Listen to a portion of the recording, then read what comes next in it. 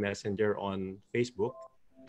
And we will be reading out the questions at the end of the presentation of our two speakers.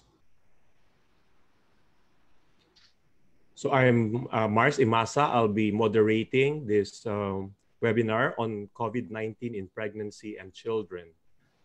The general objectives of this webinar is to discuss the impact of COVID-19 to pregnant individuals and children, and with the following specific objectives: to describe the epidemiology of COVID-19 in pregnancy and children, to discuss the approach on handling pregnant and children with COVID-19, and to enumerate the safe and effective forms of interventions to manage COVID-19.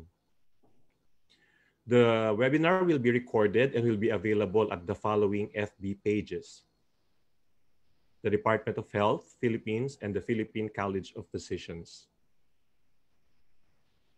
So let me first introduce to you our speakers.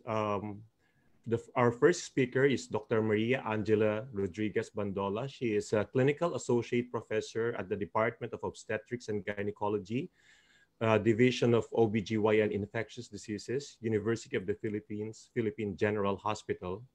She is currently the training officer of the Division of OBGYN Infectious Diseases and the section chief of the OBGYN Infectious Diseases section of the St. Luke's Medical Center, Bonifacio Global City. She was the past president of the Philippine Infectious Diseases Society for Obstetrics and Gynecology. She will be followed later on by Dr. Annalisa T. Ong Lim, who is a professor and division chief of the Infectious and Tropical Disease Department of Pediatrics, College of Medicine, Philippine General Hospital, University of the Philippines, Manila. She was the immediate past president of the Pediatric Infectious Disease Society of the Philippines. She's a clinical trial investigator in a number of vaccine trials in children, and she's a sought-after national and international speaker on pediatrics, infectious diseases, vaccines, and clinical trials. So, to start with, let me now ask Dr. Angela to start the presentation on pregnant women. All right, good morning, everyone. First of all, I'd like to thank the PCP and the DOH for inviting me to give this talk on COVID-19 in pregnancy. So we'll go through this lecture this morning using this outline. We'll talk about an overview of COVID and the impact of COVID on obstetric care. We'll talk about the diagnosis and management of COVID and pregnancy and the new normal in OBGYN practice. So what do we know about COVID-19? Now, this coronavirus is caused by SARS-CoV-2 and is an acute respiratory disease presenting with influenza-like illness that can progress to pneumonia and ARDS. Now, as OBGYNs, we may catch patients in any of these stages, from asymptomatic all the way to the critically ill presenting as shock and ARDS. The transmission of COVID-19 is known to be through respiratory droplets generated by coughing and sneezing, and through contact transmission with contaminated surface. Droplet transmission refers to transmission over short distances via the droplets from the respiratory tract of one individual directly onto a mucosal surface or conjunctivae of another individual. The maximum distance for cross-transmission from droplets has not yet been definitively determined, although a distance of 1 to 2 meters around the infected individual is most commonly cited. Studies have shown that the coronavirus persists on different surfaces for an extended period of hours to days. And so we cannot overemphasize the importance of regular cleaning and disinfecting these surfaces. Aerosols refer to particles in suspension in a gas, and particle size of 5 to 10 micrometers follow airflow and is potentially capable of short and long-range transmission. Now, in the context of the healthcare setting, there are aerosol-generating procedures that require a higher level of PPEs that the physicians must use when performing these procedures. Now, the International Society for Ultrasound in Obstetrics and Gynecology has given several webinars and have included that the second stage of labor, vaginal delivery and cesarean delivery, as possible AGPs that should require appropriate PPEs. Now, recall that the second stage of labor is from in the pushing stage when the patient is fully dilated until the baby is delivered. So this is the time when a woman working with their uterine contractions conduct a Valsalva maneuver, filling the lungs with breath and pushing down on the diaphragm, and this is considered to be an aerosolizing event. Now, given that we know that COVID-19 particles can remain in the air in an enclosed room for up to 3 hours, there is a danger in the delivery room. Additionally, initial research has found that there's presence of the live COVID-19 virus in stools and conjunctival secretions. Therefore, blood secretions and excretions, including stool from patients with known or suspected COVID-19, should be regarded as potentially infectious. I'm sure everyone who's rotated in the OB delivery room has had to deal with splashes and also having to clean the patient's perineum of stool during the second stage of labor. So what are the pitfalls in the care of an obstetric COVID positive patient? Now, there's very limited data on COVID in pregnancy. There is the asymptomatic carrier that we have to deal with. And the very nature of our practice, there are a lot of unknowns and uncontrollable factors. So emergency surgical procedures are always in the back of our minds, and we usually end up having to deliver our patients in an emergency setting. And of course, the exposure to potentially infected bodily fluids. Now, what exactly has been the impact of COVID on obstetrical care? Now, like I said, these are not normal times, and with very limited data to work with us, we don't have a playbook, we don't have templates to copy from. So most of the recommendations are very fluid and have been based on information from previous outbreaks and basic infection control practices. Now, for antenatal care, the top priority is really prevention of spread. No? So with the enhanced community quarantine, most of the outpatient clinics were closed. Just recently, it was lifted, and as such, we're starting to open our clinics. Now, the default would be telemedicine in terms of handling our, following up our patients. No? So face-to-face consultations were reserved only for urgent concerns and were conducted at the OB admitting section. In that area, social distancing was observed. There were also makeshift dividers or other precautions, and PPEs were used for the face-to-face consultations. So this is a sample of our telemedicine setup that we recently employed to follow up our patients. And it seems like it's a very good medium to also for triaging patients if they needed to go to the ER or not. Now, the American College of OBGYN and the local society, Maternal Fetal Medicine, has proposed revised prenatal care schedules. So instead of the monthly visits, there were specific age of gestations where we recommended bundling of care. So if a face-to-face consult was to be done, it should be timed at the during, like, for example, the dating of the ultrasound would be best at 11 to 13 weeks. And it was also at that time that we would request for initial obstetric laboratories. The next checkup would be at 20 weeks, where a fetal anatomical scan would be done as well. And so you can see here that there is a decrease in the an alternate antenatal timing, visit timing for patients during the COVID-19 pandemic. Routine ultrasound, the schedules were also altered to maximize perinatal diagnosis and exposure risk for both patient and the healthcare provider. So a single third trimester growth scan was scheduled at 32 weeks. And if the patient has placenta previa or low-lying placenta, a repeat scan would be at 34 to 36 weeks. Ultrasound examination for emergency cases. So for the first trimester, only if the patients are presenting with vaginal bleeding or pain. Also for the second and third trimester. Now for high-risk pregnancies, especially those with comorbidities, the biophysical score or the Doppler velocimetry is only performed if it is essential in the decision-making and management of the case. Growth monitoring and fetal aging as much as possible. If it will not have any impact on the decision making, it is deferred. So this is an example of an ultrasound setup in the COVID-19. So for the scanner is in PPEs and must wear goggles and N95, gloves and protective gown at all times. And a plastic barrier was set up separating the patient from the scanner. And this is disinfected after each scan. Of course, hand washing after each procedure is practiced. The machines, you see the monitors are all wrapped and the probes are disinfected after each use. The patient must wear a mask at all times and advised to cross her arms over her chest to avoid touching the bed. Now, this is the recommendation of the Philippine OBGYN Society with maternal fetal medicine. And you can see that even high-risk pregnancies, they've increased the interval between scanning and follow-up.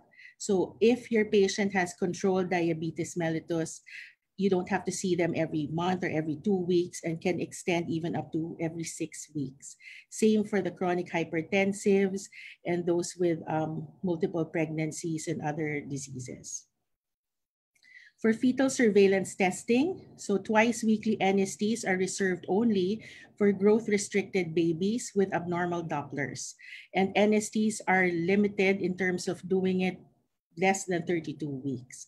So for those lower risk patients like advanced maternal age or BMI more than 40 with no other comorbidities, we just recommend fetal kick counts instead of doing a regular NST. So same recommendations. This is a good table to advise our obstetricians on how frequent and when to do the non-stress tests and when to just rely on fetal kick counts.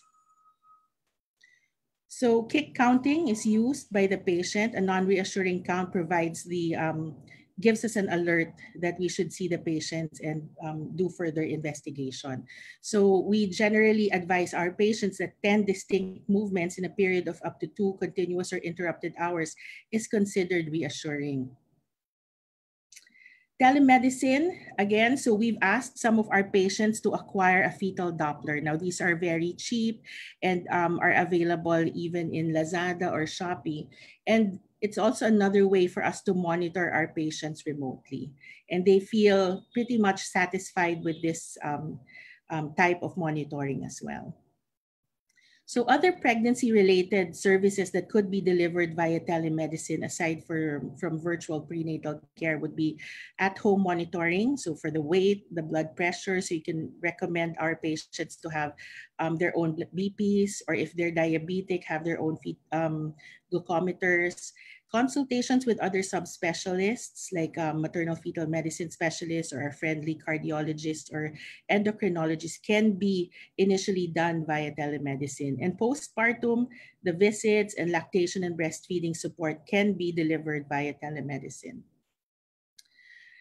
Now we go to the triage of patients. The obstetric patients. No?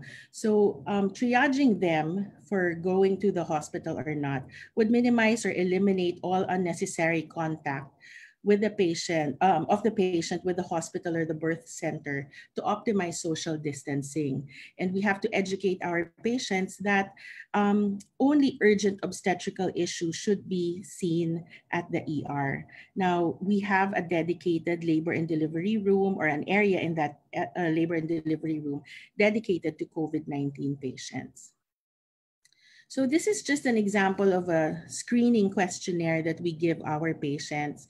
So it just checks for symptoms, history of exposure, and history of vaccination and the area where they live. And periodically, we give this to them to just do a symptom check, and they send this back to us.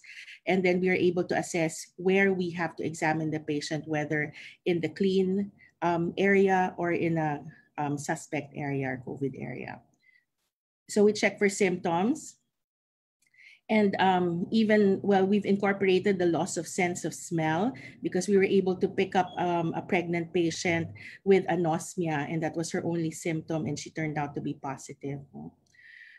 So one of the studies that we found very interesting was published by the New England Journal of Medicine. And between March 22 to April 4, they looked at 215 pregnant women for labor and delivery admission, and they tested them for SARS-CoV-2. Now, 1.9% of those patients were symptomatic and tested positive for SARS-CoV-2. But very alarming was that there was a 13.5% asymptomatic COVID positive group. Now, these three of them developed fever postpartum.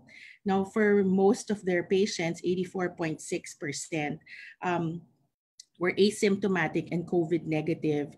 And eventually, one of them became symptomatic postpartum. And a repeat test 3 days later showed that she turned out to be COVID positive. And as such, we looked into possibly recommending screening for all pregnant women for admission. Now, what is the rationale for screening? It will allow us to identify asymptomatic pregnant women and initiate infection control precautions like isolation. It allows us to conserve the PPEs for those who are confirmed negative for COVID, and also provides direction for well baby and nursery care, breastfeeding recommendations, and mother-baby interaction. So the Philippine Infectious Disease Society for OBGYN, together with the POGS, came up with an algorithm recommending screening for all pregnant patients. No? So if they're symptomatic and we know they're COVID positive, then they're managed as such. If they're symptomatic and unknown, they still undergo the COVID test. No? Those who are asymptomatic and unknown COVID-19 status, and they are for elective C-section, the recommendation is to do an RT-PCR 5 days before scheduled surgery and advised home quarantine until scheduled elective CS. If they are for vaginal delivery, we recommend to do an RT-PCR at 37 weeks and advise home quarantine after 2 weeks, for 2 weeks or until spontaneous labor occurs. For those who come in imminent or with unknown status during delivery, then these patients undergo a swab upon admission and are managed accordingly. Okay. So this is the recommendation in our private hospital. So if they undergo elective C-section, they're screened 5 days prior to CS. If undelivered by 40 weeks, a second screening is done. And emergency consultation at the OBAS, they're done on admission and the patient is triaged accordingly. So prior to doing the PIDSOG recommendation, there were some institutions that were doing routine X-ray prior to admission. Now, the predominant findings on X-ray would be peripheral airspace shadowing on a plain chest radiograph and bilateral multilobar ground glass opacities or consolidations on CT scan. Now, the apprehensions on doing radiation on pregnant women, it's very low. So there's really no increased risk for fetal anomalies or pregnancy loss. However, there is the POGS and the PIDSOG statement is that the use of radiologic imaging is not recommended as a screening tool in asymptomatic to mild cases. But of course, it's essential or indicated for moderate to severe cases and with severe deterioration of respiratory function. So other advice for our patients would be that they discontinue work or begin working from home a minimum of 2 weeks prior to anticipated delivery, and to practice strict isolation during this time. When they go for prenatal checkups or in labor and delivery, the visitation or the accompanying person is limited to 1. if possible, and that we limit the movement of these women from one care area to another. So the dedicated labor and delivery room, and there's only a few healthcare workers. So if, for example, you're the attending physician, you're obliged to stay with the patient until she delivers. Okay. Now we move on to setting up the operating room or the surgical systems. Now, the DR complex was retrofitted to take care of COVID-19 patients. Now, so we have to take into consideration the current infrastructure of our healthcare, our hospital, the resources available, the volume and the nature of patients, and the overall capacity in handling the obstetric cases. So it's advised that we develop a designated COVID operating room or area. Now, depending on the number of rooms, it can either be a separate area altogether, or if not, the farthest from the entrance would be your dedicated COVID OR. And if you only have one OR, the recommendation is to reserve the last cases for your dirty cases. Now, adhering to the minimizing of transport of patients, we recommend that the patients recover also in the OR until they're ready for transfer in their rooms. During transport, we advise the team to keep the pathways clear. So close coordination with the elevator and the security should be done prior to transporting these patients to minimize delay in transferring. So these plans are very fluid and dynamic depending on the volume of patients in your hospital. Okay, so this is a very useful tool that we had to make sure that the physicians and the patients and the nursing staff know where the patient will go depending on the COVID status, depending on the nature, if it's preterm, for delivery, or for just an ultrasound check. So having this algorithm will very much be helpful in implementing infection control practices and minimizing transmission. So in the Philippine General Hospital, we mapped out the patient flow so that everyone in the healthcare team, even the ancillary services, know where the patient should pass. So this is the process flow for COVID positive patients or those who are suspect or probable. And there are designated COVID theaters. You note that there's only one, a unidirectional flow for the physician. So after performing the procedure, there's the doffing area, there's the shower room, and the pathway leading out to the elevator area. So this is just pictures of how our operating room is set up in the PGH.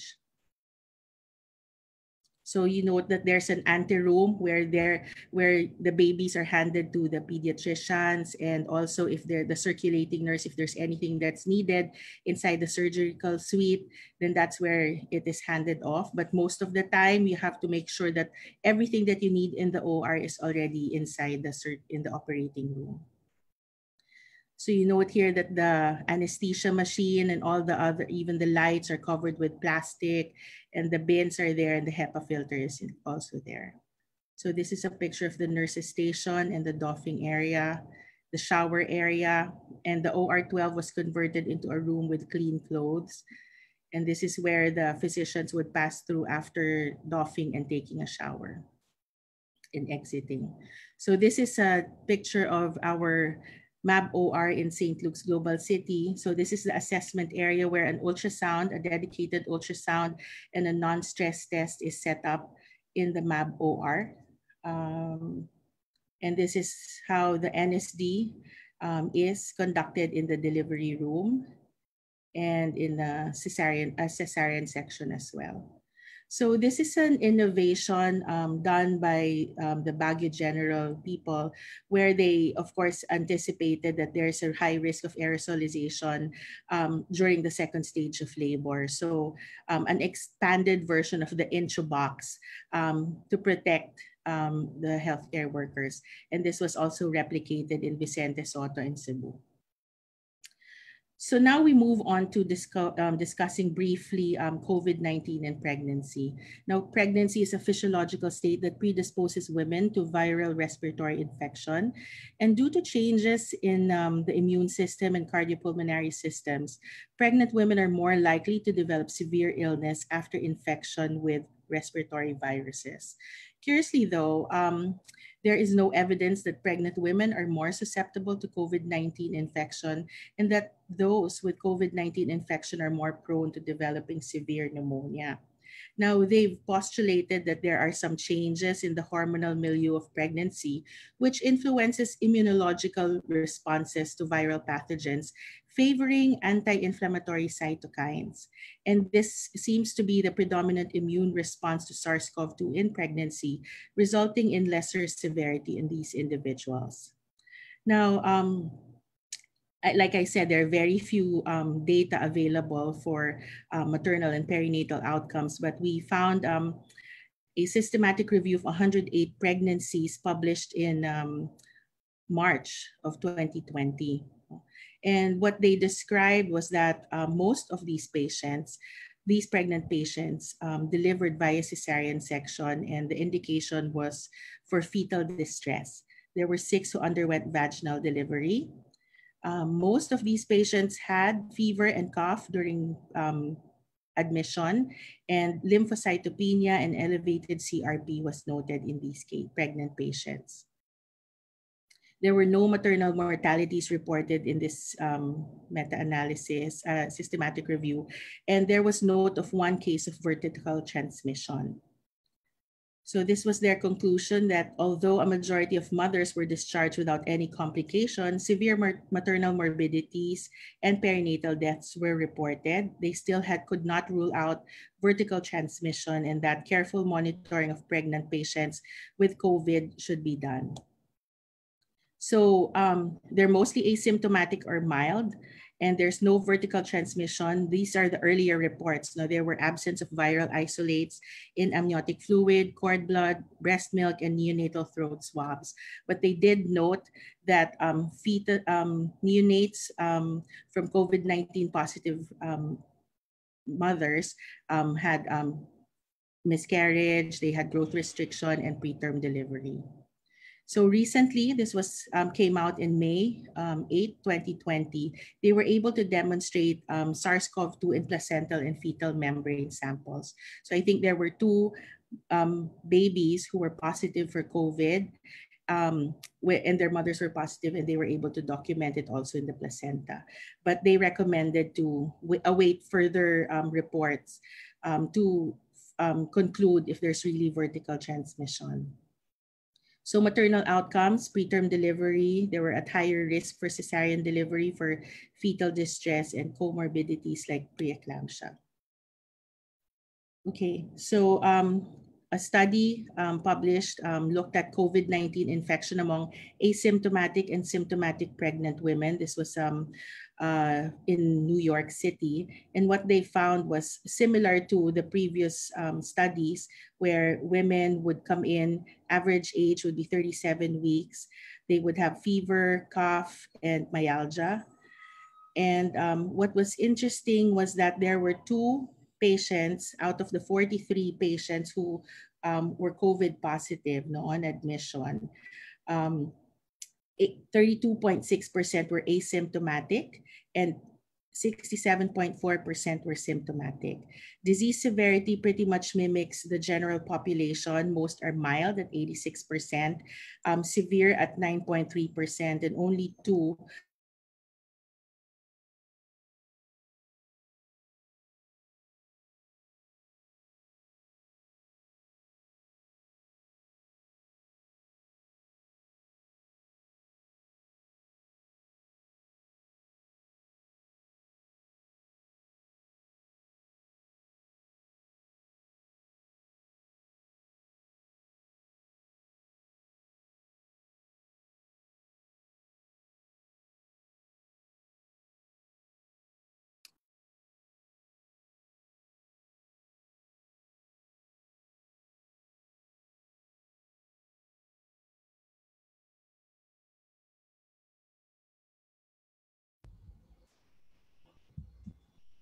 Sorry, we apologize. We lost audio of Dr. Angela. Let me, give us time to fix this so we can proceed.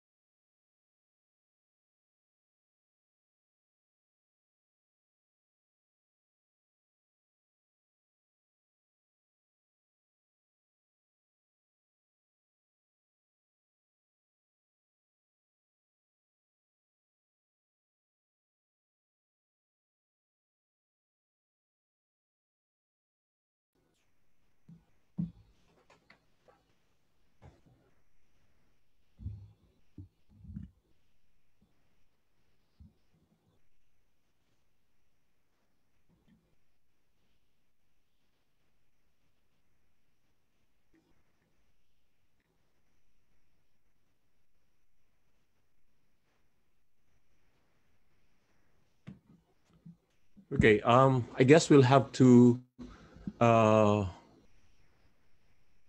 move on to the next speaker for the meantime if Dr. Angela will not be able to fix the audio at her end.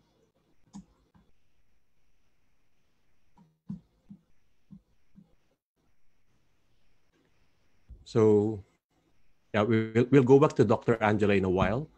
Um, can we now move on to our next speaker, Dr. Anna Ong Lim, to talk about COVID-19 in pediatrics.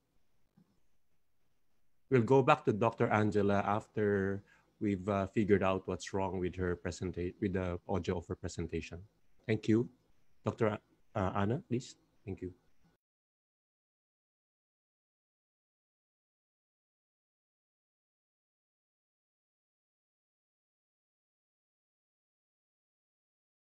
Okay, good morning, everybody. Let me just call up my slides.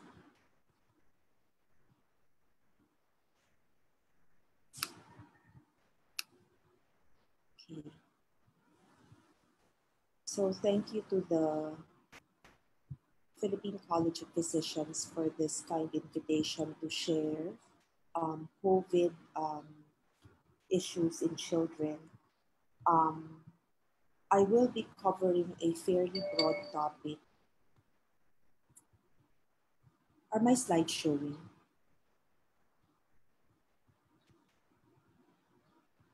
Not yet, Dr. Can you try again, please? Okay. There you go. We're good.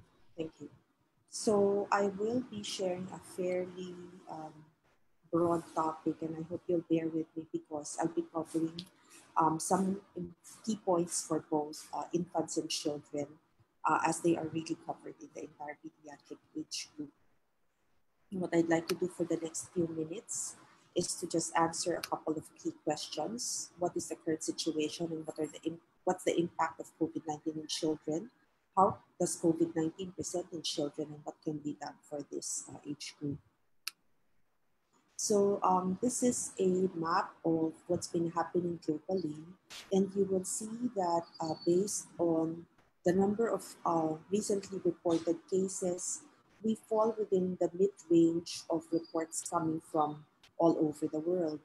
And the Western Pacific region to which the Philippines or under which the Philippines is classified represents 3.6% of total cases and 2.1% of total deaths. So certainly not as much as what has been reported in other parts of the world, but still a substantial burden given that mostly lower middle income countries are in this region, and any new diseases are expected to pose a substantial burden for the already stretched healthcare system.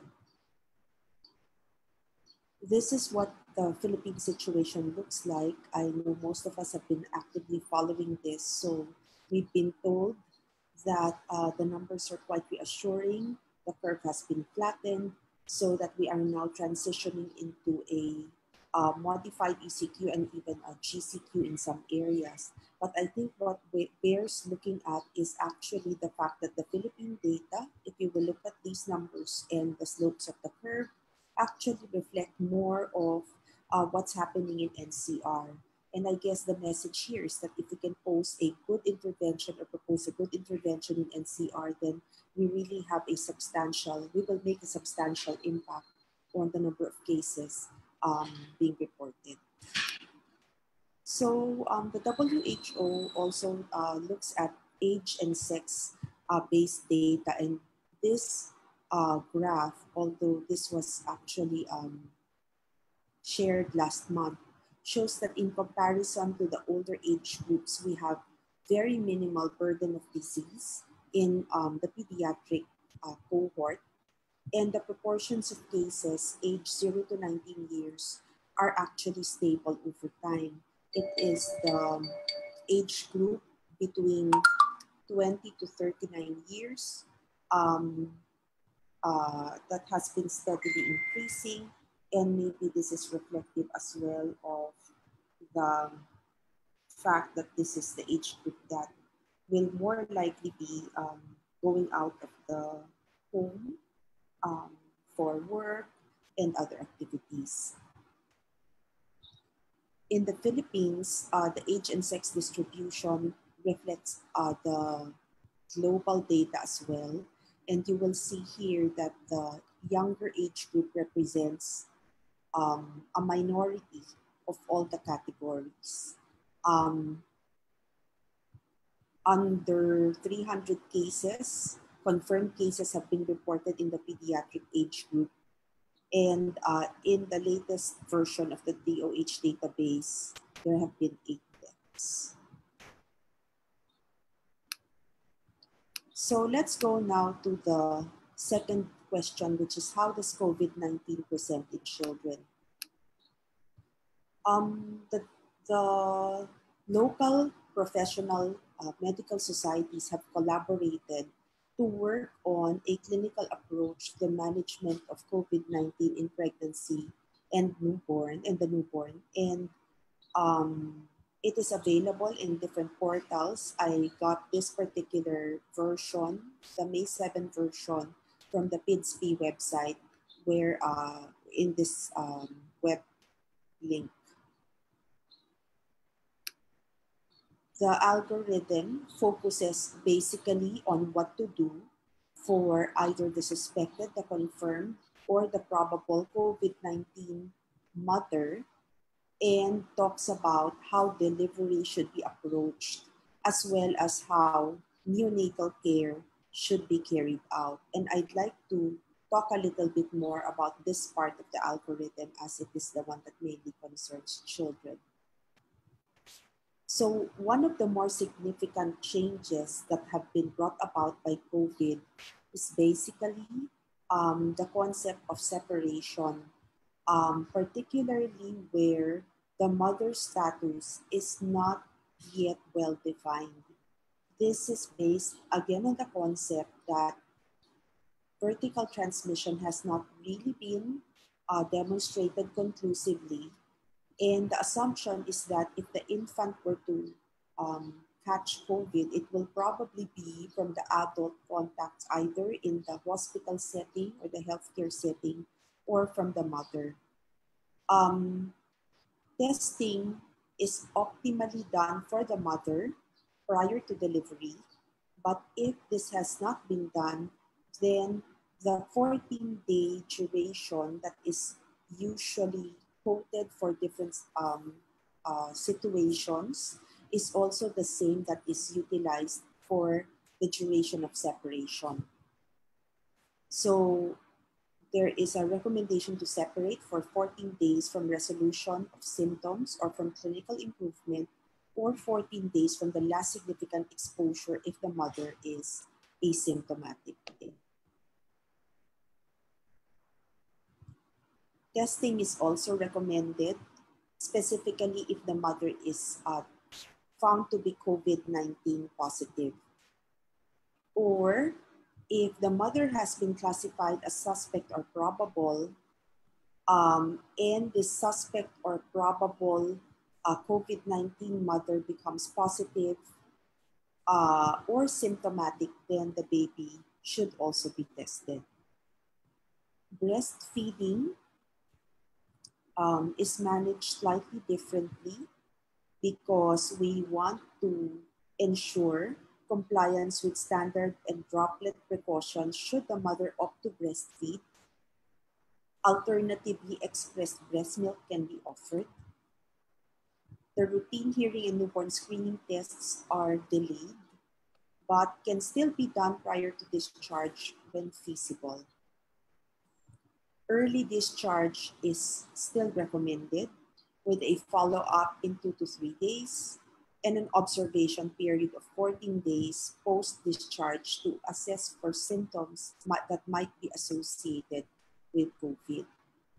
So here you will see that the previous dictum of having the mother-infant dyad together for as long as time as possible and as early as possible has been interrupted by the need to isolate the infant from the probable suspect or the confirmed mother. Although there is still room for shared decision-making for rooming in and direct breastfeeding after discussion of the potential risks of transmission. So I would also like to share with you, so that guideline actually is reflected in this page as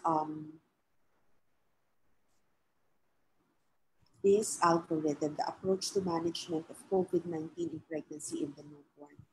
There's another algorithm that looks at screening, assessment, and clinical management of pediatric patients.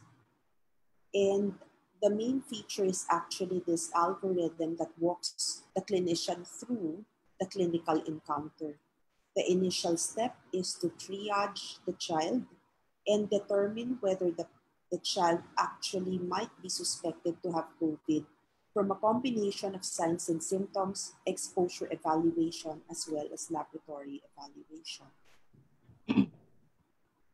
So the key features to check for are the presence of influenza-like illness or the presence of criteria consistent with severe acute respiratory infection, which is basically a combination of ILI and a requirement to be hospitalized because of severity of symptoms. Now, what are the symptoms that we expect in children?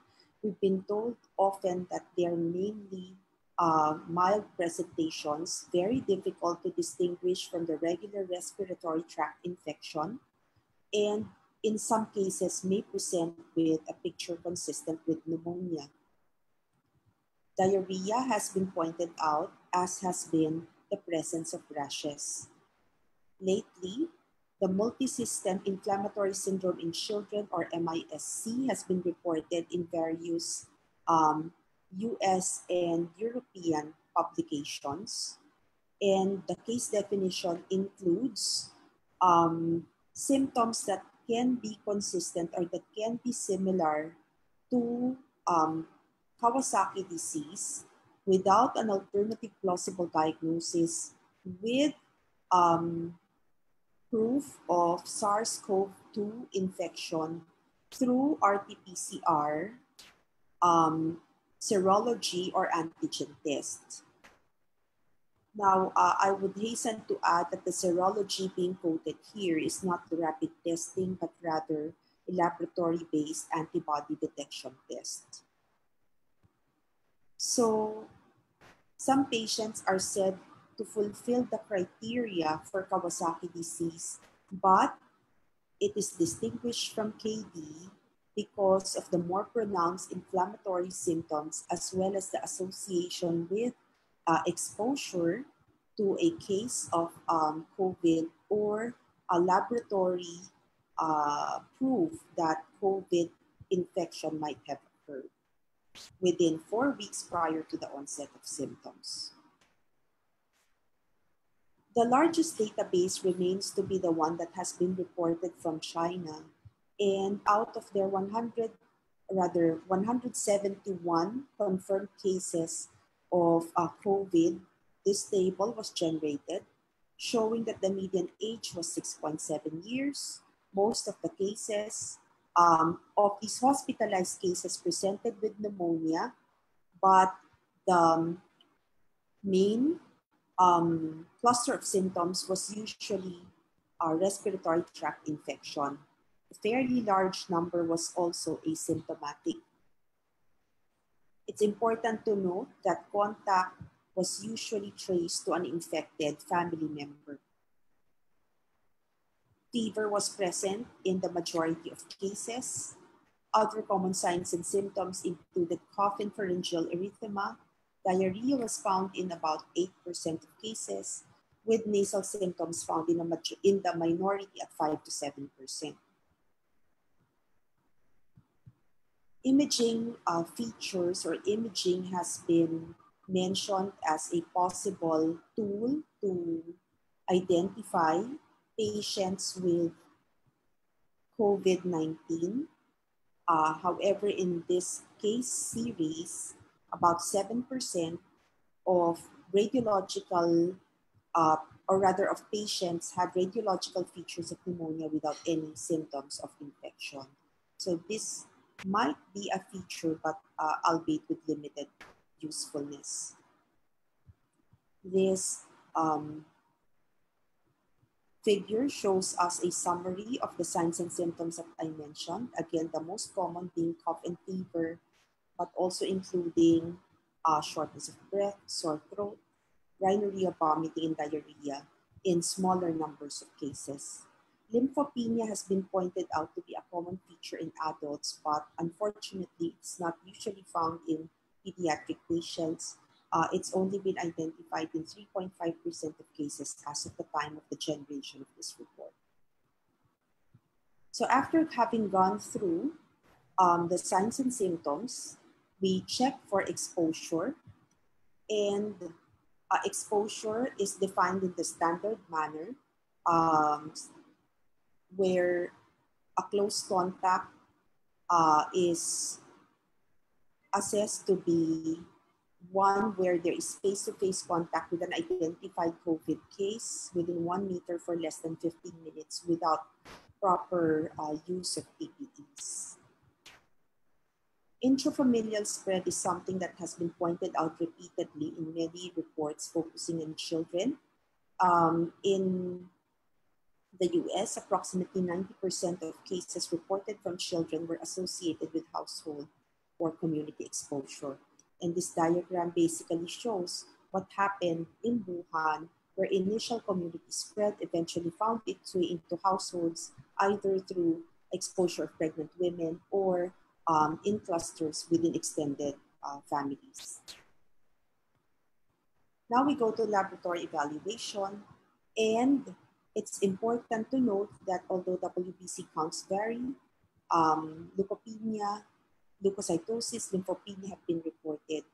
One other thing that we might want to take notice of, particularly in the Philippine setting where dengue is a differential for an acute febrile illness, is that thrombocytopenia has been reported in some adult cases initially thought to have dengue fever based on just positive dengue serology, but later on being identified to be COVID positive utilizing PCR. So the take-home message here is that if you are trying to differentiate between dengue and COVID, you cannot depend on dengue serology for a diagnosis of dengue. It's more important, or rather more advisable, to utilize your antigen detection test to establish diagnosis of dengue. Chest x-rays in children have been shown to have findings similar to that of adults.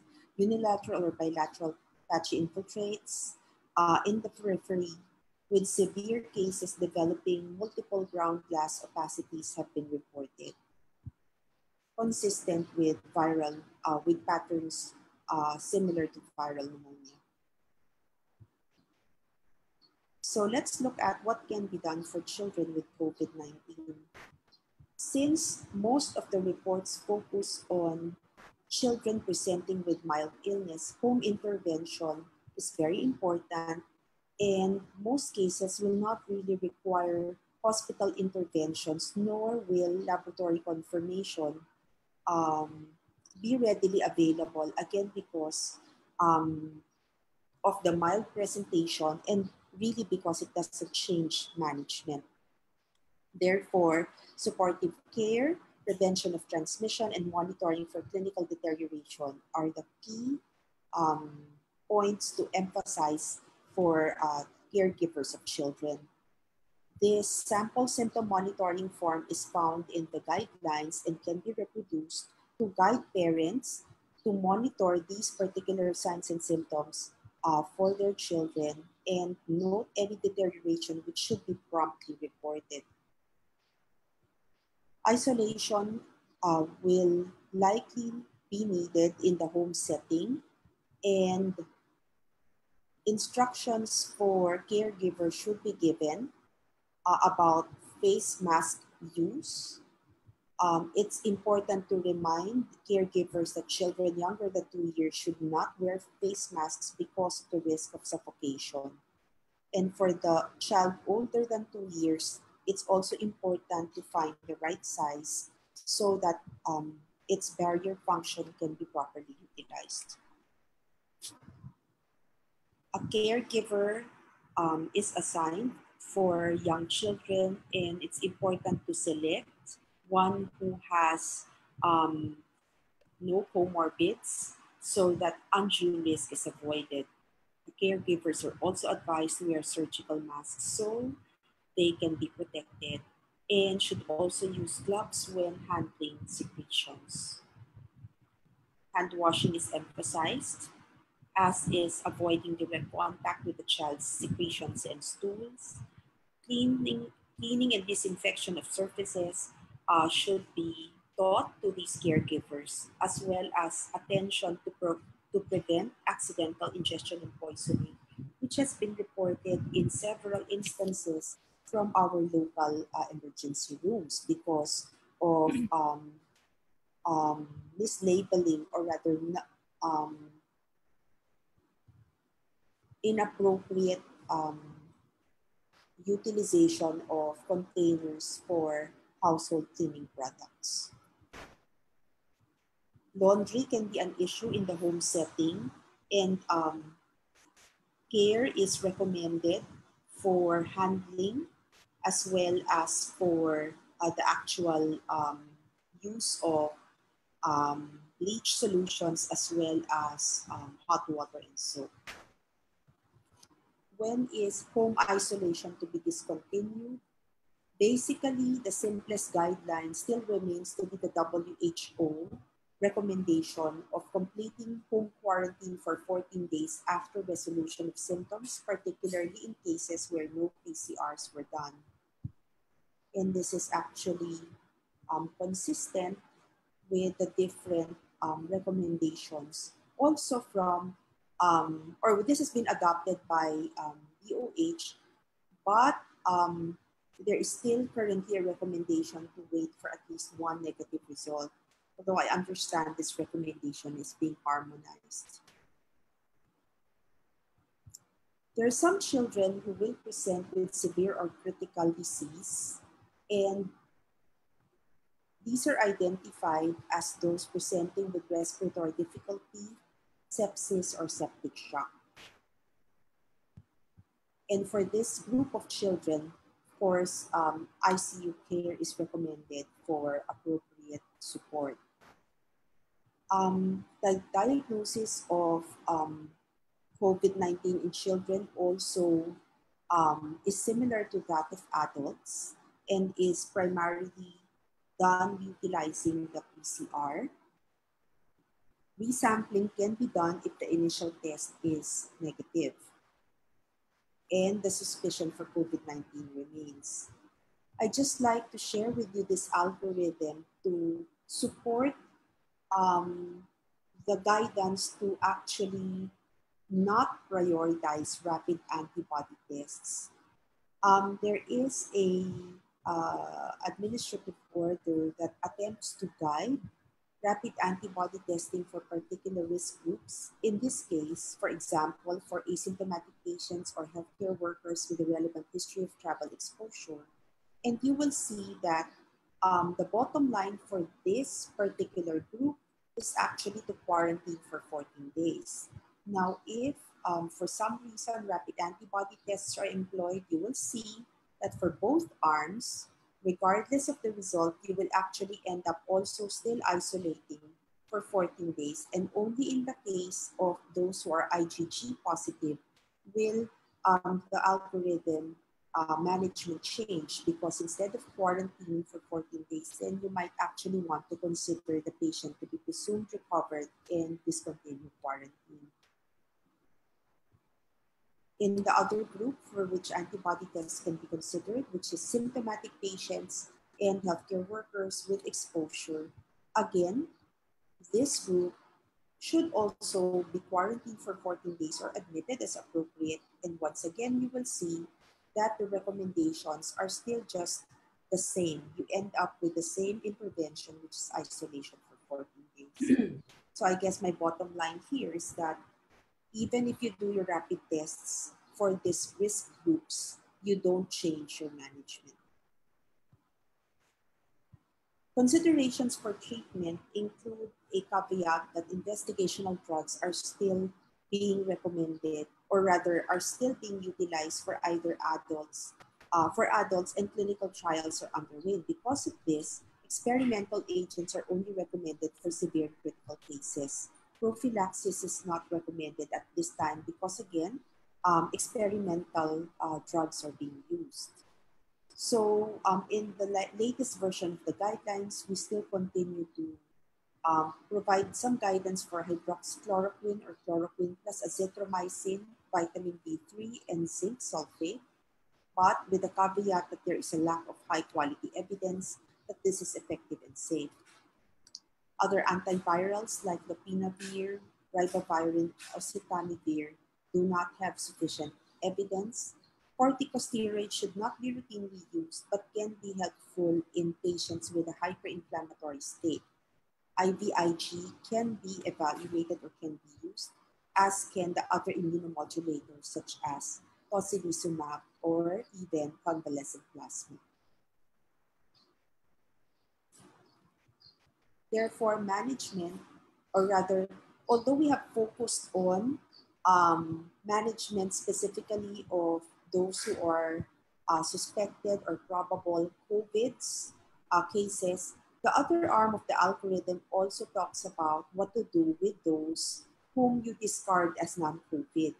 And the focus basically is to treat for what you feel is or what you think is the current illness, but still to reevaluate if there is no improvement or worsening status so that the patient can be managed accordingly. Thank you. Thank you, Dr. Anna.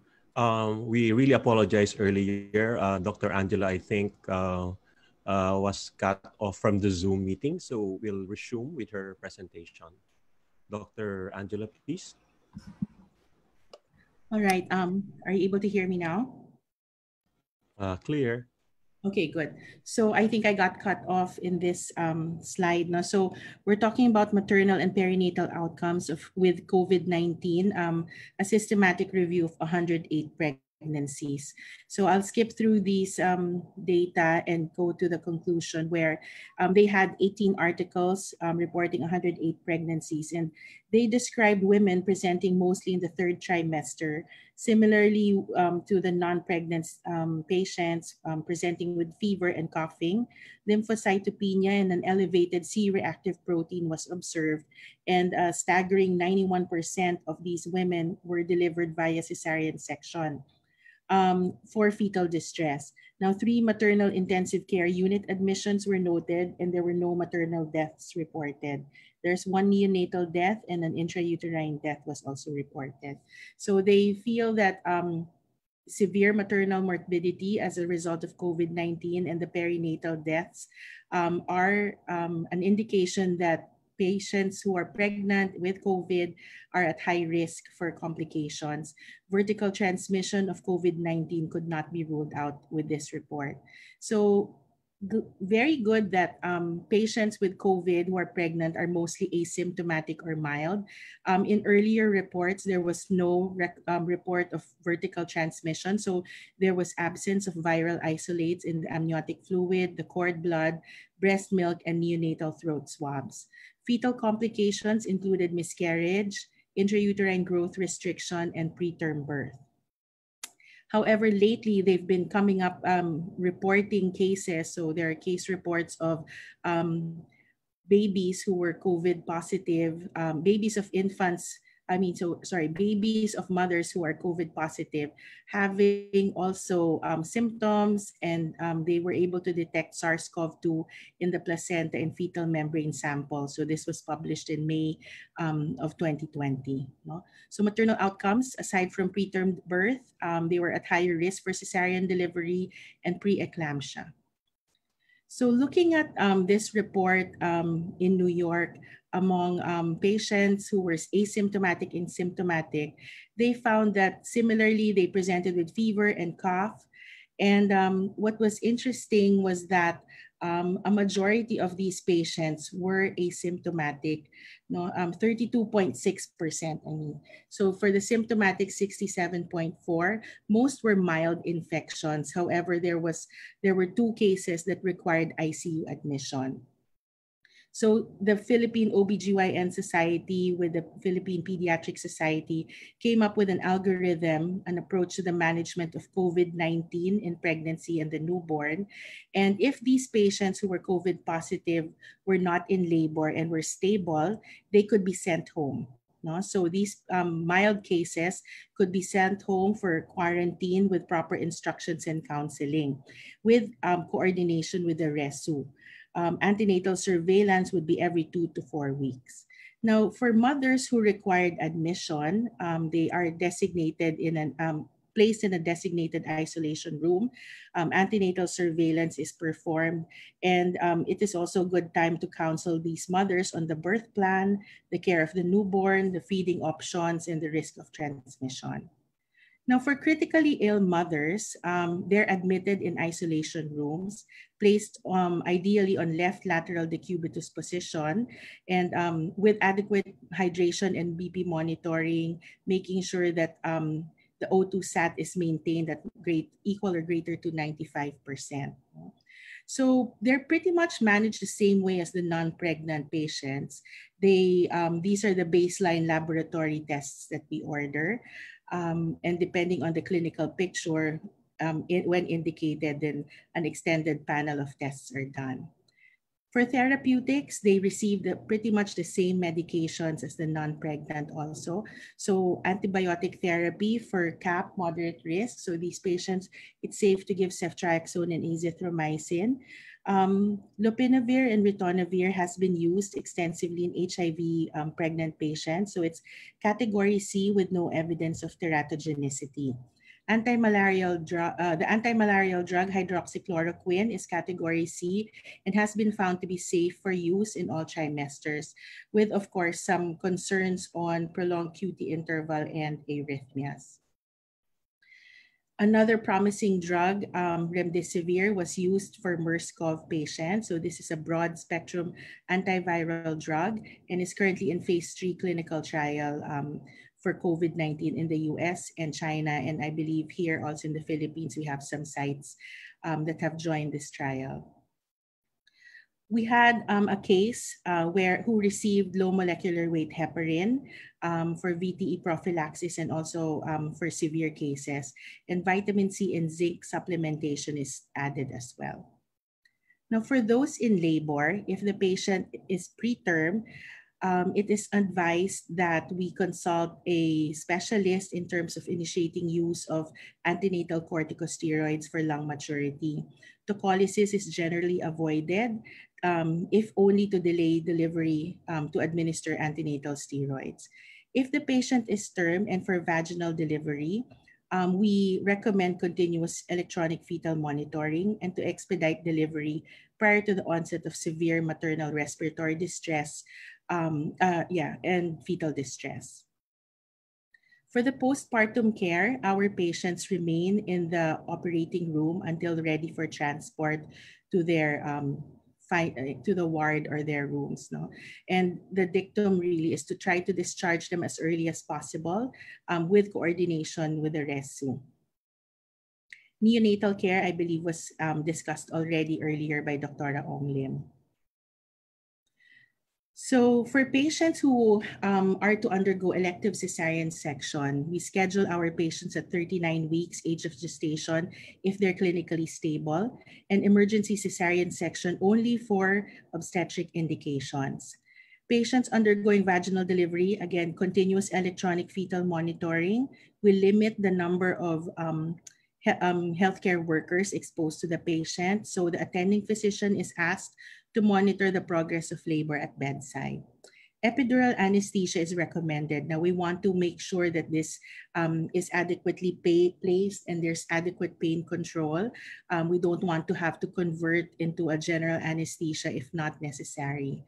Skin-to-skin contact, immediate latching is discouraged. And again, the postpartum stay may be shortened with the goal of decreasing exposure and risk of spread and transmission of COVID-19. Postpartum consideration, so transmission after birth via contact with respiratory secretions is a concern. And so temporarily separating the mother from the baby to reduce risk of transmission is employed, either in separate rooms, or if they have to room in and it's not feasible, we use a physical barrier, or it's recommended that the newborn be placed more than or equal to 6 feet away from the mother. And the mother is advised to put on a face mask, practice hand hygiene when handling these newborns. There appears to be no risk of vertical transmission via breastfeeding. No virus was detected in the colostrum of COVID-19 infected mothers. So if the mothers intend to breastfeed, we should get consent for breast milk feeding.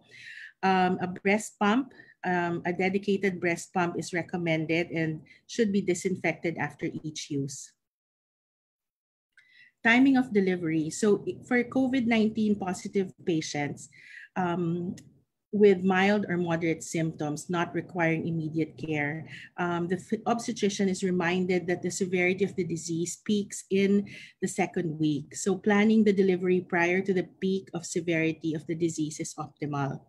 For elective cesarean sections, delivery should be delayed if possible when the woman is no longer infectious or scheduled prior to the peak. So it's a case-to-case basis.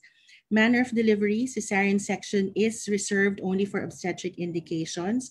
If there's deteriorating maternal condition, difficulty in ventilation due to the gravid uterus or fetal compromise.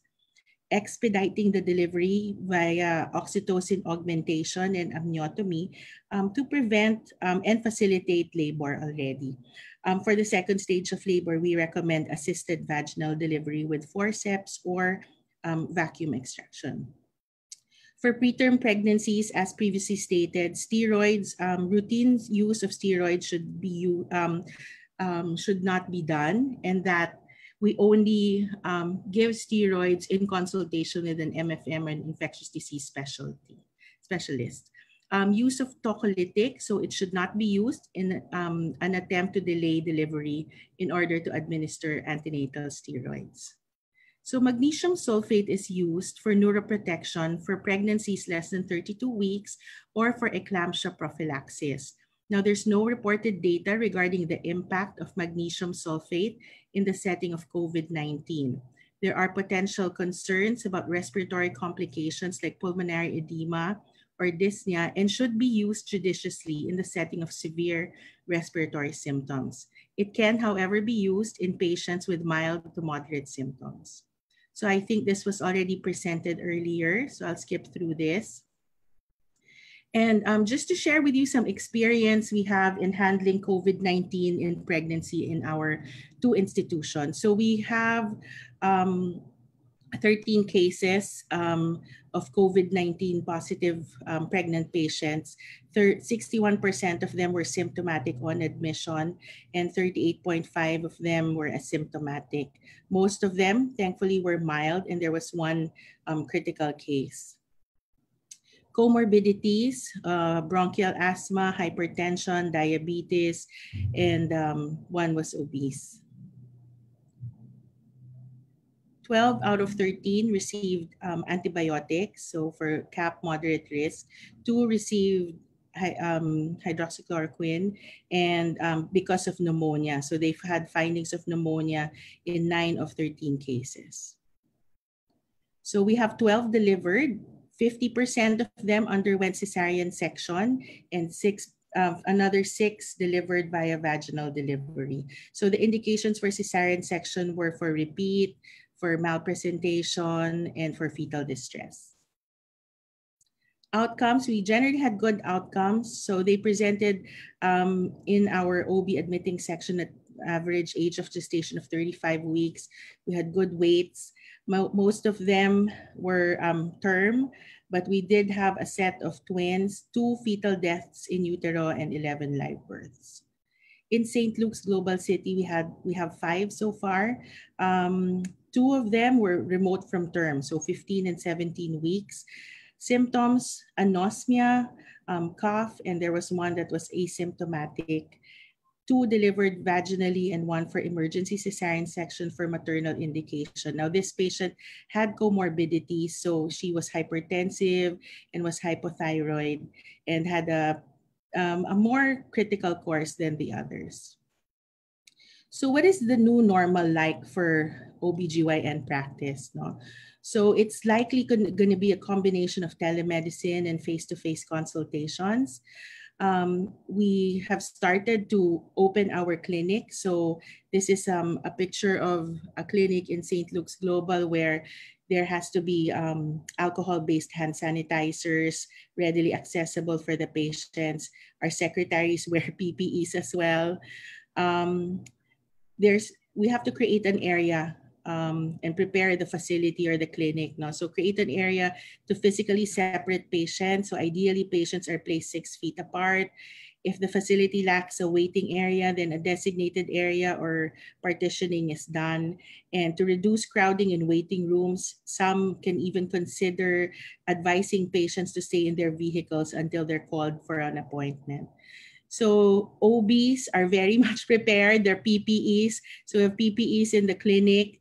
And also, until such time that we have a vaccine and we have good medications, I think this will be the new normal for now. So wearing PPEs in the OR and the OBGYN complexes.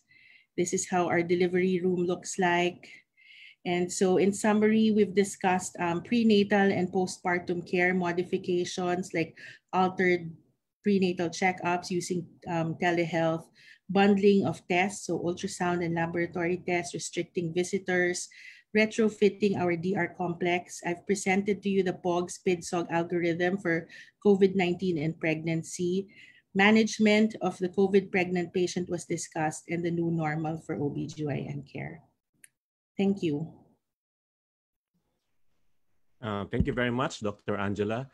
If you have questions, can you type them in as I think Migo is screening all the questions that will be answered by our panelists. So let me start some of the questions that are directed to, let's start with Dr. Angela. There are a number of questions here. I guess some of them were also covered in a way during their presentation. Okay. First question is for Dr. Angela. Would pregnancies complicated by comorbidities such as hypertension or GDM have increased severity of COVID-19 infection? And related to that, in managing pregnancy in this setting, how close do you advise follow-up? And what do you advise patients as absolute warning signs to have consult at the OB/DR/ER? And I guess this is also related, depending on the recommendations. What if patients do not have some of the equipment that are being utilized in telemedicine? Okay. So, well, first, I'm looking at the question of Dr. Jan. Yes. Okay, so for management of high-risk pregnancies, now those with comorbidities, hypertension, and diabetes, now these have been found to be more likely to end up in a more severe course of COVID-19. So how close do you advise follow-up? So the recommendation for high-risk prenatal care was presented and recommended by the Philippine Society for Maternal Fetal Medicine. And depending on the control, every 4 to 6 weeks is the recommended interval for following up these patients.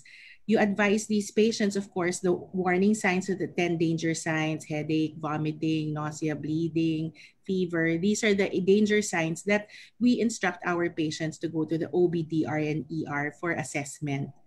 Alternatives for monitoring in cases where patients are unable to do telemedicine. So there are different platforms. No? Even prior to COVID, patients have had access to us in terms of Viber messages or our secretaries.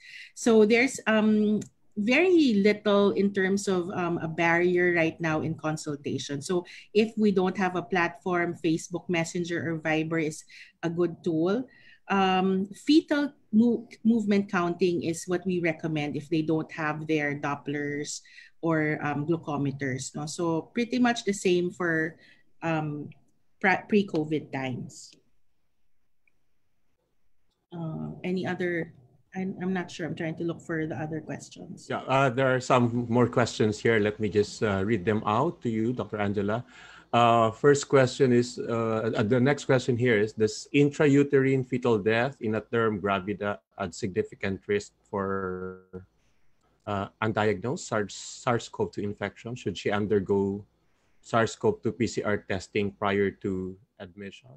And then the other question is, crying in infants and children an aerosol generating behavior? I guess Dr. Anna can also share her opinion about this. So I'll answer. So yeah, so for our experience in PGH, there were 2 fetal deaths in utero, and the current recommendation and being followed at PGH and at St. Luke's Global is to screen all pregnant patients with PCR testing on admission. So this is what we recommend. So it's we still don't have hard evidence for adverse maternal and neonatal outcomes, but there seems to be an association with severity of COVID-19 disease and fetal adverse neonatal outcomes. So, Dr. Anna, there's a question here on crying in infants and children. Is that an aerosol generating behavior? I'm trying to recall if I read anything specifically about crying. Parang it's not described as something that people have looked into as aerosol generating. But maybe associating this with the more recent evidence that says that even speech is something that can transmit or that can generate droplets, then I would think that crying being a more forceful behavior would probably be the same way. But I guess one thing to emphasize here is that in many studies, children have not been shown to be efficient transmitters. In fact, I recall one Dutch study where they modeled the number of people infected by particular age groups, and the ones coming from children are really small. No? So again, I think the focus really should be on symptomatics and adults, symptomatic adults, right? Okay, can I go back to Dr. Angel? There's one more question here. Is it really safer to deliver at home during this pandemic? Well, home deliveries. Well, I mean, they've found already that there's an increased risk of fetal distress for COVID-positive pregnant patients. So delivery at home, whether pre-COVID or non-COVID, it's safer to deliver in an institution. And it's really more of strict infection control practices in the institution to reassure our patients that they won't contract the disease while admitted. Okay, thank you. There were a number of questions that were directed to Dr. Anna, which she already answered by chat, but I guess the rest of the attendees would also benefit from the information you provided in the chat. Although I think some of these questions were also answered earlier. Breastfeeding recommendation for COVID mothers. Okay, just to very emphasize. briefly. Yeah. So for breastfeeding, the critical issue is actually to determine whether the mother is to be considered as a case. No? So if the mother is asymptomatic and doesn't have a relevant exposure, then we don't consider her to be a transmitter, and therefore you would need to manage that delivery in the usual or that breastfeeding scenario in the usual manner. Now, for those who are symptomatic or who are already tested to be positive, an emphasis is being made for shared decision making, particularly to talk to the mothers about the fact that we don't really know much about transmission of the virus through breast milk.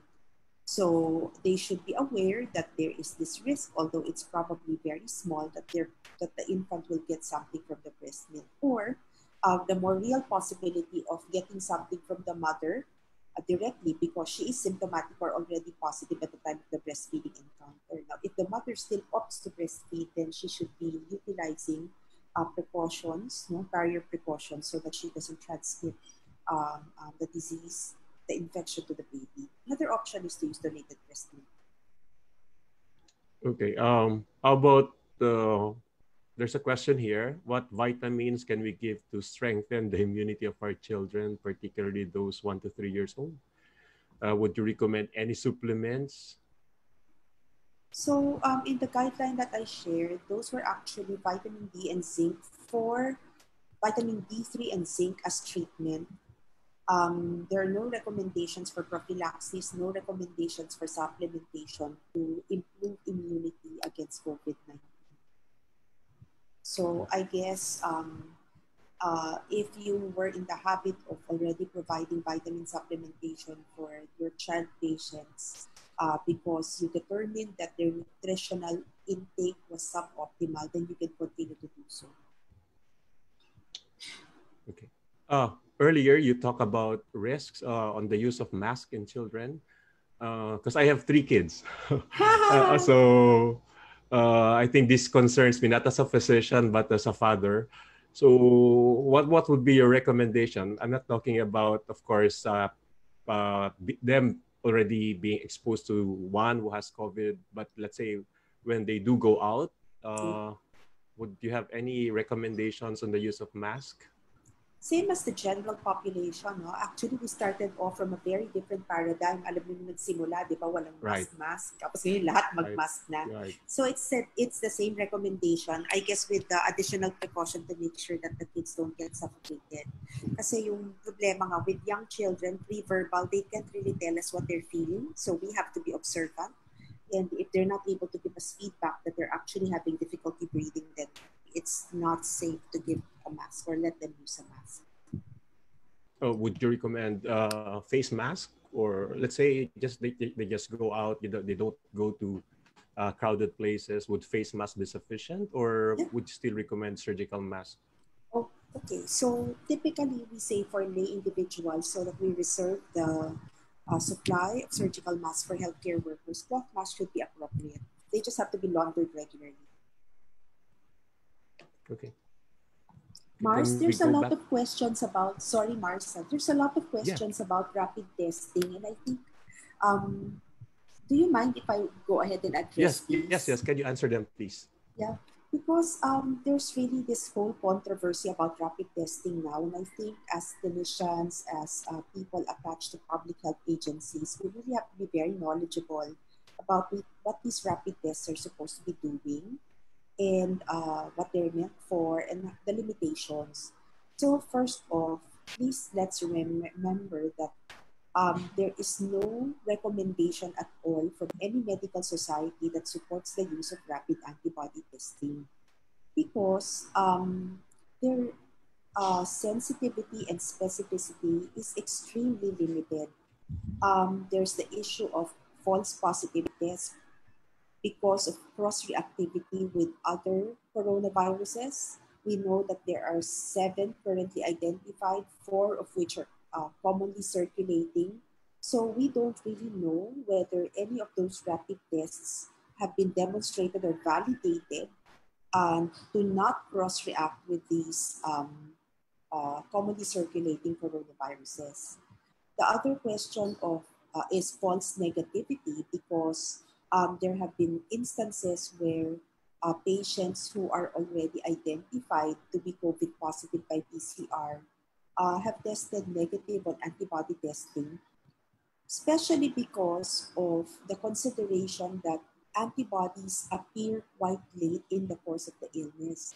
There are studies that say that you can actually start identifying them beyond day 10 and even beyond day 21.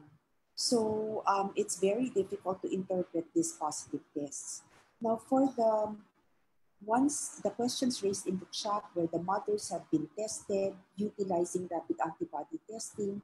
So again, coming back from that perspective that rapid tests are not recommended, we should actually not be making clinical decisions based on the results of the rapid tests.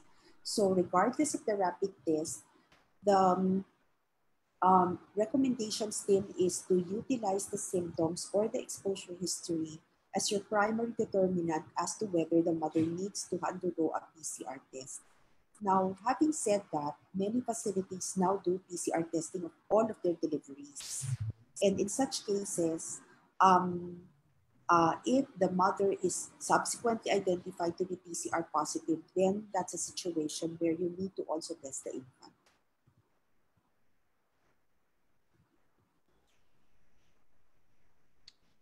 Okay. I think there are a number more questions here. Let me see.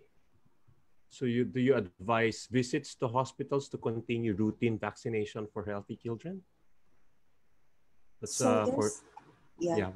there's actually a guideline now that says we still need to pay attention to these vaccine preventable diseases.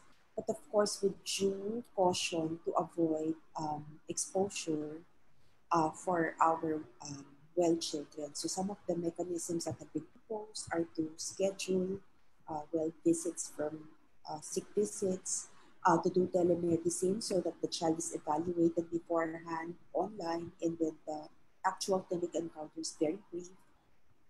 Clinicians are being counseled about how to disinfect their clinics more thoroughly so that they don't unduly expose kids. So the answer is yes, vaccinations need to be provided.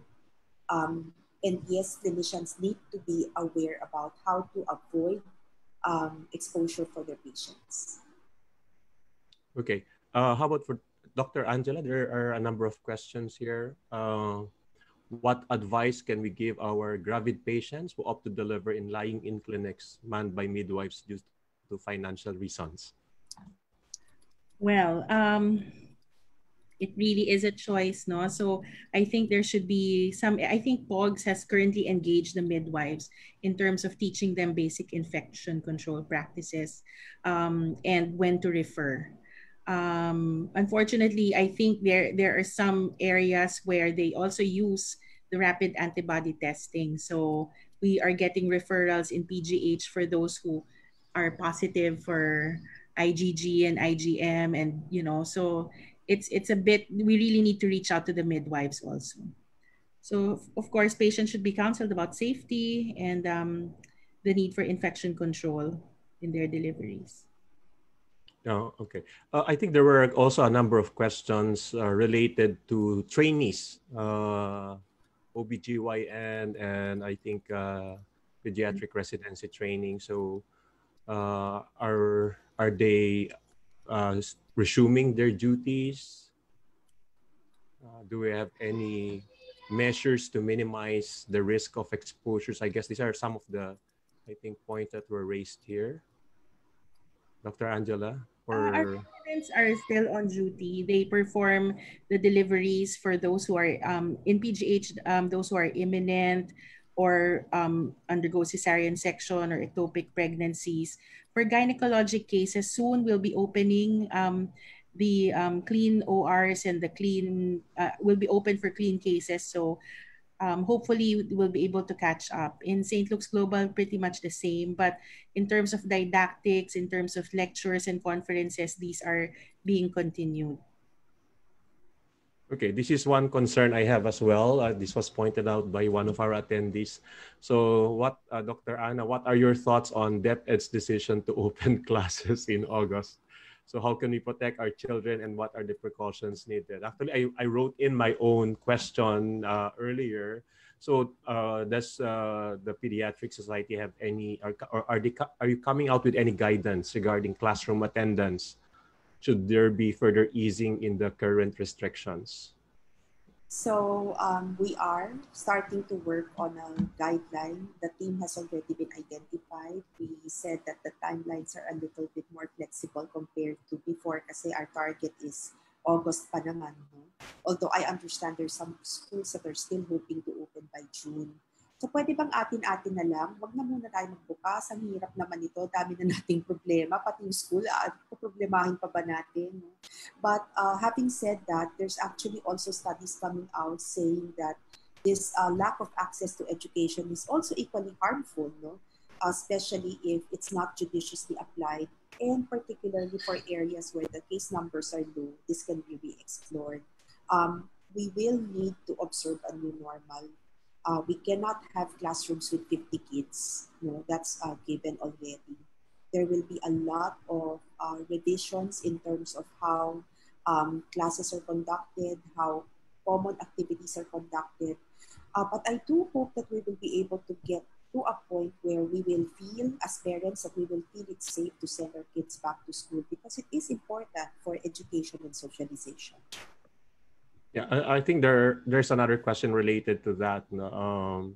So any reminders or checklist for school children in preparation to the opening of school, like what immunization they should have, any suggestions on PPEs? Okay, so the immunization is easier to answer, no? Kasi kung ano yung age appropriate, just go ahead and get it. For people who actually have not been in the habit of providing flu vaccines for their kids, I would say it's critical to do that now, no? Kasi unang-una, you don't want to be confused by the overlap with flu and COVID in terms of symptomatology.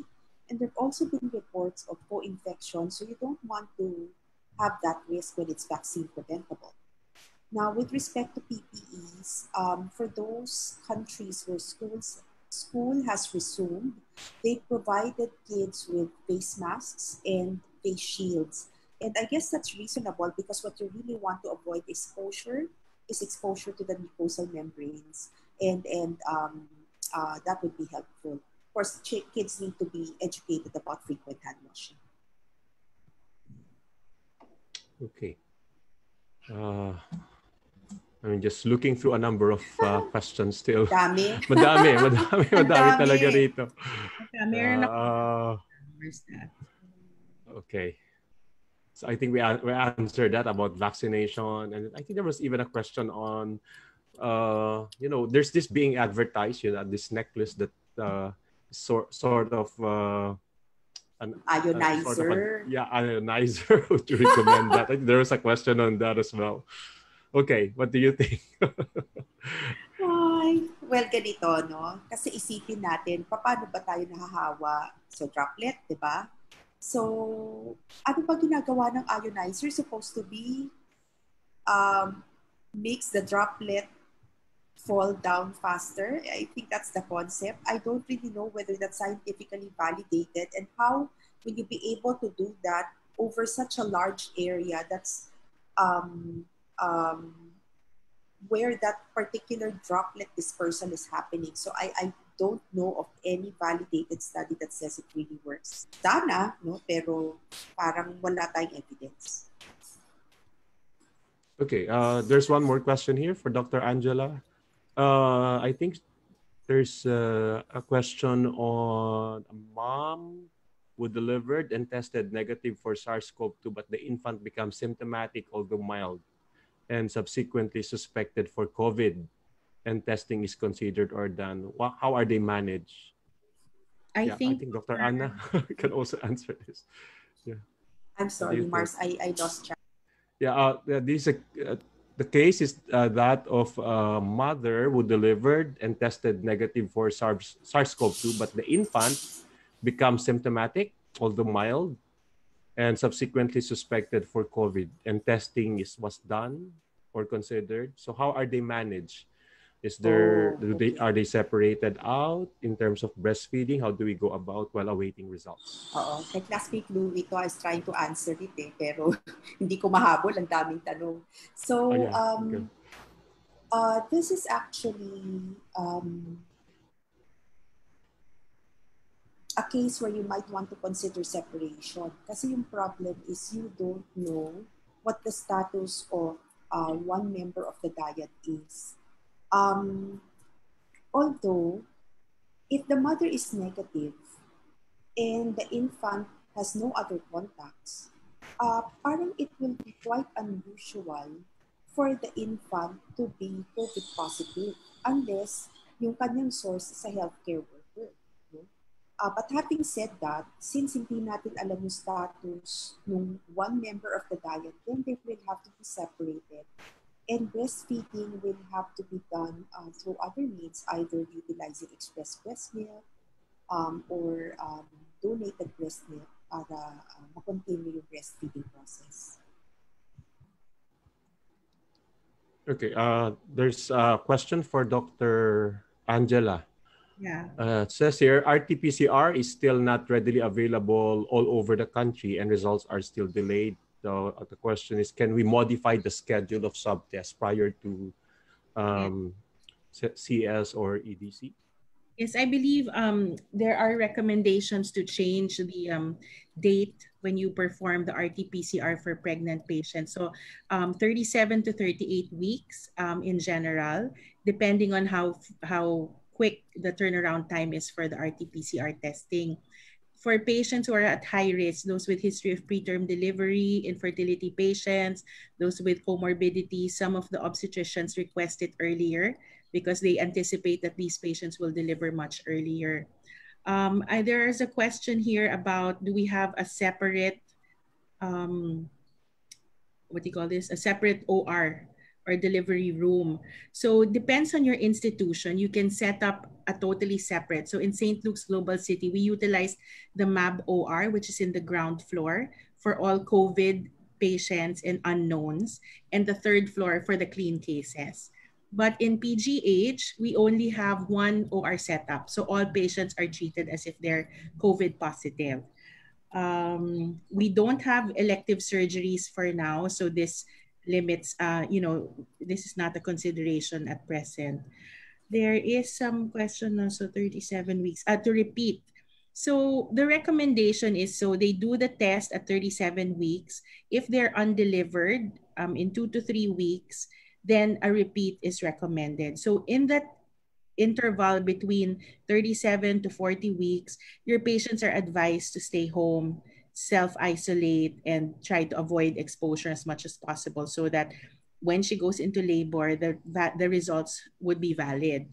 Are asymptomatic pregnant patients considered less infective? We don't know. I don't know if that's the case. We still don't know the interval for infectivity, but I think it was like 2 days prior to onset of symptoms. No, that's when they are able to transmit. Yeah, I think I answered pretty much more of the PCR testing.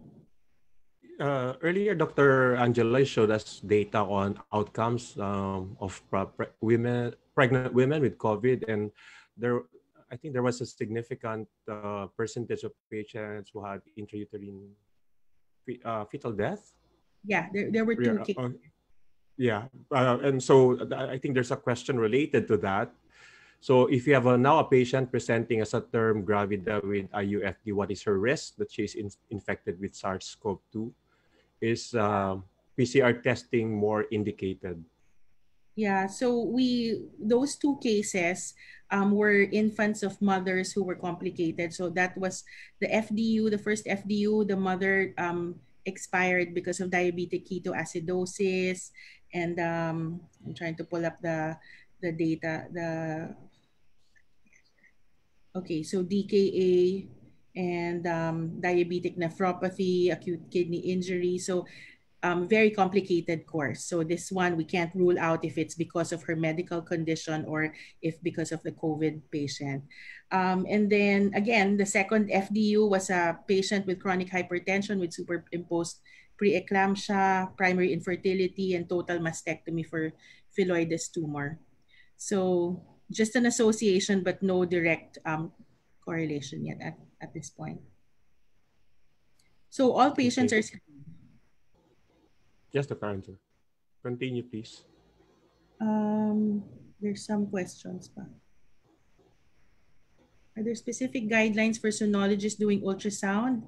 Yes, there are. So the Philippine Society for Ultrasound in OBGYN came out with recommendations or guidelines to protect the sonologist, the care for the machine, the patient, and the disinfection of the room. So this was presented earlier.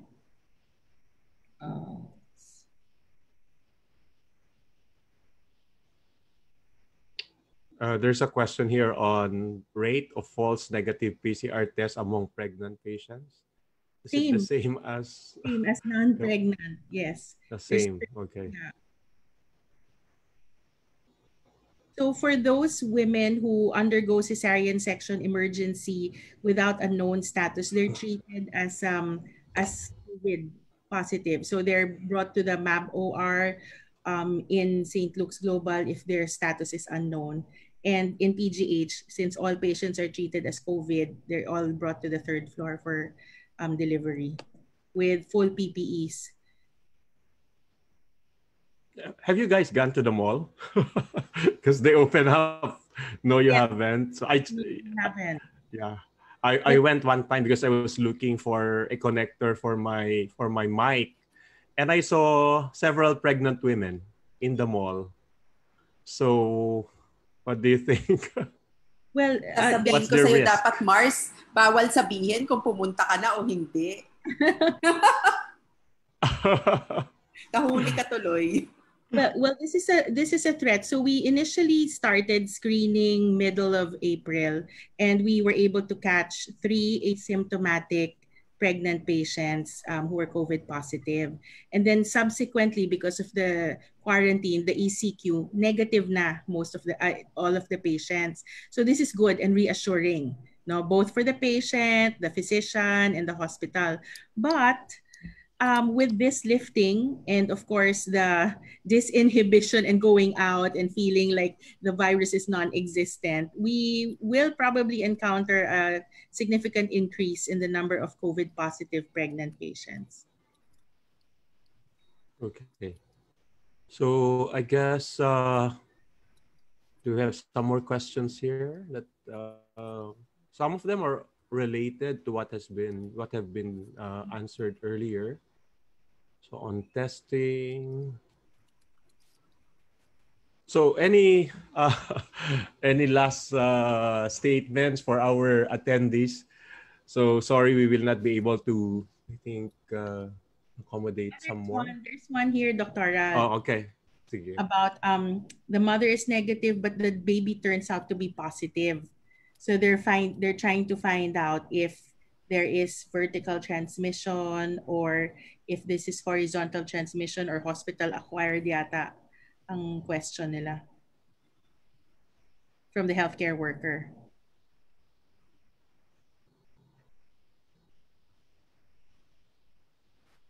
That was partly, I think, answered by Dr. Anna earlier. Yeah, because we are not yet certain about vertical transmission. Yeah. And if the mom is negative, then we may have to consider the possibility of exposure to the healthcare workers as well. I guess that was brought up earlier. Yeah. Okay. I guess for some of these questions, so I guess later on. Siguro if I can add, Mars. Yes, Dr. Anna. So I think it's quite critical also to understand that when we do our PCR tests, there is still the possibility of a false negative result. So there are studies that have shown that even for the NP swab, which is the better test, you can only get about 60% true positive. So malaki-laki pa rin ang 40% na negative. No? So let's assess whether clinically the negative result from the mom is actually clinically compatible. And then if we really believe that the PCR from the mom is true negative, then let's evaluate the infant for other exposures. And consider that possibility na hindi kay mommy nang galing kung hindi sa ibang mga household members or maybe even hospital workers, because that's something that can happen. Yeah. Oh, there's one more question here. I just saw it. I think this is regarding vaccination and let's say a child who happens to have some symptoms that you may suspect possibility of slight fever and respiratory symptoms. Will you delay immunization? So since the symptoms may be related to COVID? In general, if a child is moderately to severely ill, you delay immunizations. If the child is mildly ill, then you may proceed with immunizations. If that was a case that I saw in the clinic, and this is somebody whom I know is reliable, the mother, the parents can be trusted to come back, then I would delay just so that it's not difficult to distinguish between progression of symptoms for this illness versus a vaccine reaction. Now, in the public health setting, usually they will say if it's mild, there's no relevant exposure, then you go ahead and vaccinate. So it really also can depend on how you assess the parents' capacity to evaluate will be. Okay. I guess some of these questions, let me see if there are still some open questions here.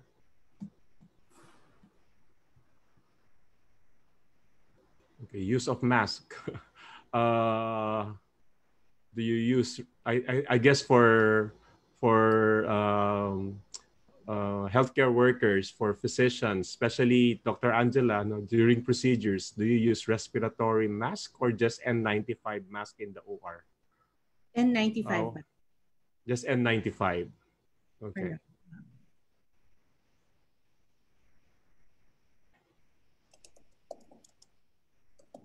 Okay. I think there are specific questions here on cases that they encountered. We might as well want to address this.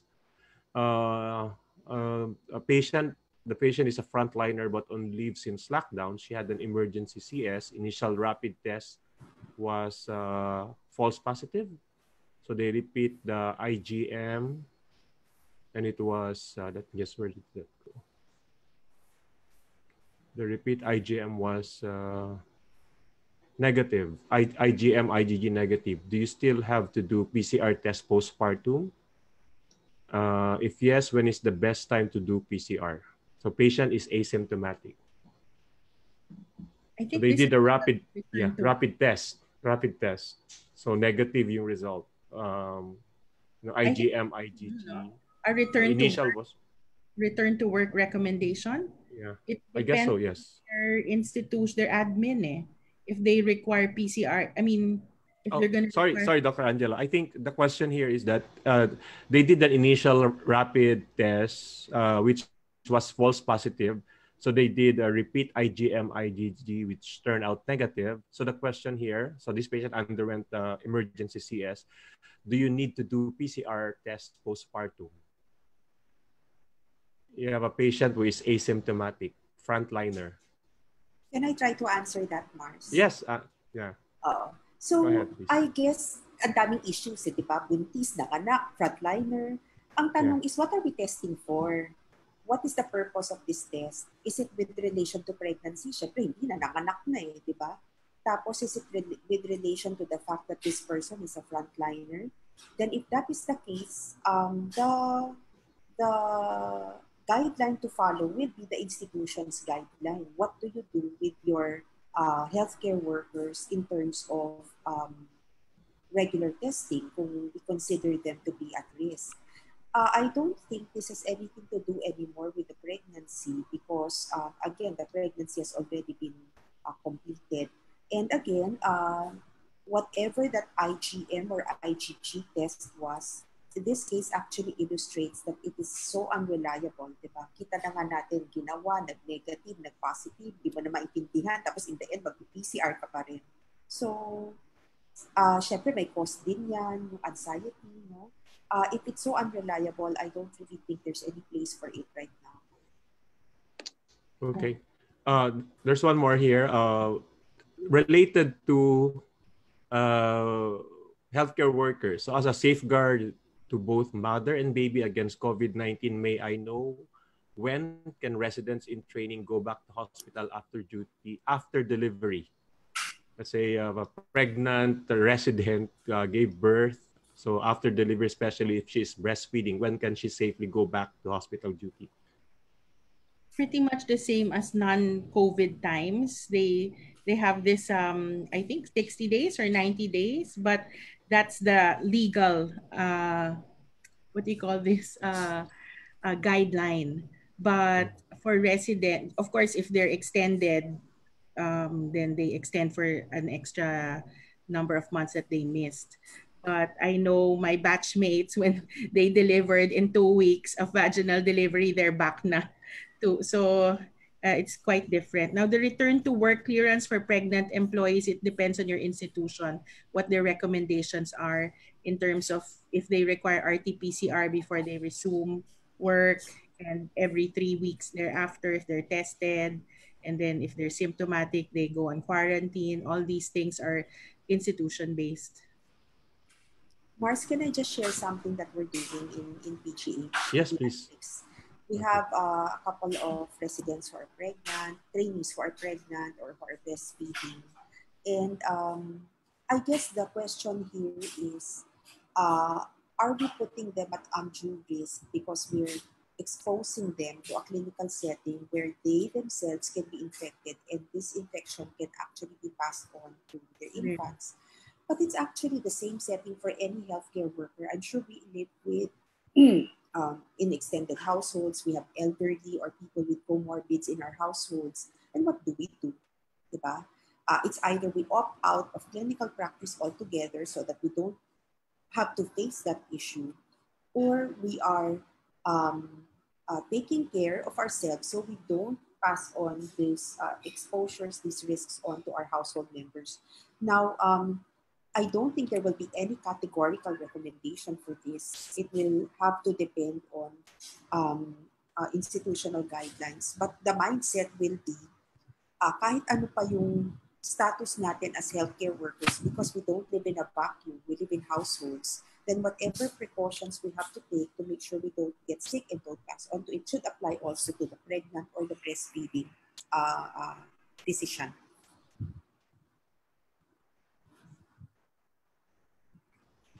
Thank you very much, Dr. Anna. I guess the questions have all been answered. There were questions that I think were related to the ones we've already answered as well. So there was this question on return to work clearance for pregnant employees. That was, I think, that depends on the guidelines provided for by the company, but and based on the DOH recommendation as well. So I guess that's about it. So thank you very much, Dr. Anna and Dr. Angela, for sharing your precious time for us to have this webinar. And I hope our attendees were able to learn a lot from their experience, how they are managing patients, COVID in pregnant patients, children, particularly in these trying times. So we have recorded this webinar. So if you have friends, colleagues who want to view this, it's available again at the PCP FB page as well as the DOH FB page. So to everybody, thank you very much, and hope that you can also attend another webinar due this Friday. Thank you. Thank you.